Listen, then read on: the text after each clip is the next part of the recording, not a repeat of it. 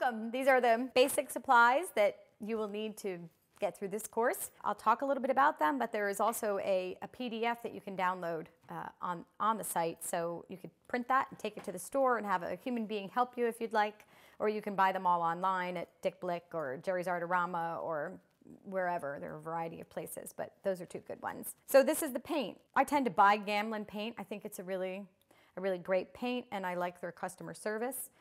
But you can also keep an eye out for paints at flea markets or garage sales.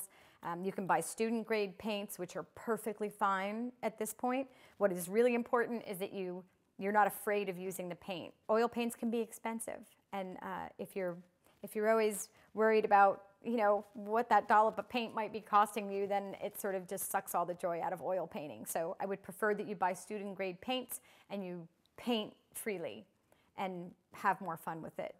The colors that I start with, and I want y'all to start with, are titanium white. Buy a large tube because you'll go through a lot of it.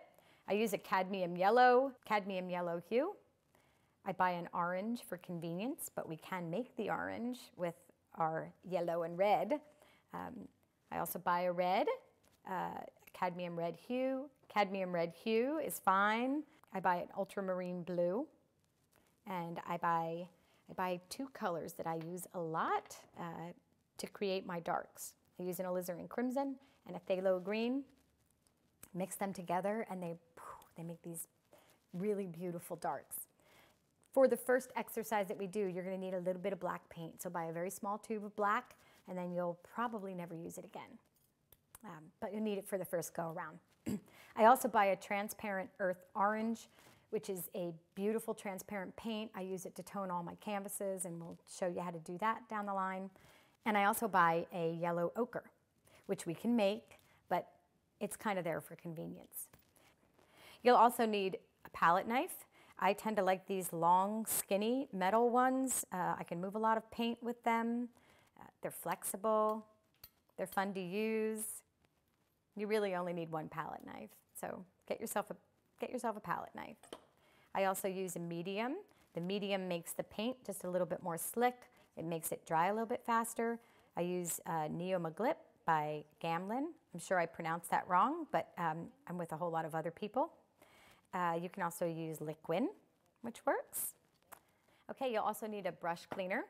Holbein makes a great brush cleaner that will not leak on you, so if you plan on painting outside, you can throw it in your backpack and off you go. It'll stay contained in there, which is important.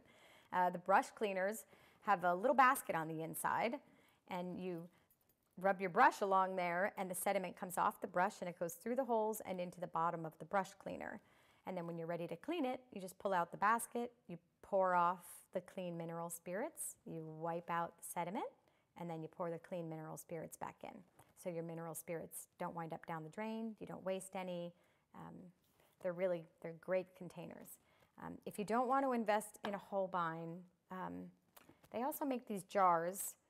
This has been in my studio for way too long, and I can't actually get the lid off. But this is just a glass jar with a metal ring on the bottom of it, and you sort of just rub your brush along that too. This will work perfectly fine, but you wouldn't want to throw it in a backpack and go out in the field and paint. So that's the brush cleaner. Inside the brush cleaner, I put Gamblin mineral spirits. They're a little bit less toxic than others. You could also travel with Gamsol. It has a lower flash point. As long as you print off the manufacturer's specs and you pack an unopened can, you can take it on an airplane, which I have done many times, happily. You also need a couple brushes. You don't need too many. Start with 6. You can buy sable brushes, which are very soft and very expensive and lovely. You can buy synthetic brushes, which will work fine in this case. You can also buy bristle brushes, which are generally my favorite. I usually use bristle brushes. I would say get a small and a medium size. There are numbers on them. So this is a 2 and this is a 4. This is a filbert brush. It has a little bit of a rounded tip, which I love. I love these. I use these brushes more than anything. That's a filbert. These are flats. They're flat. And these are rounds. They're rounded points. That's enough to get us going. So 6 brushes, you should be set. Paper towels. They come in a variety. I use Viva. They will absorb more paint, more mineral spirits, more of the mess than any other paper towel I have ever tried out there. I highly recommend Viva paper towels. And then you need a couple canvases so we can make some art on them. I would suggest canvas panels. 8 by 10 is fine for what we're doing to start with. It's more important that we paint more small pieces than fewer large pieces. You'll have more fun, you'll learn quicker. I've already toned this one, and I'll show you how we do that when we move on, but you could buy a pack of, a 6-pack of these at Michael's or Jerry's or anywhere. So just, you might try a couple different kinds. Some of them have lots of texture, some of them are pretty smooth.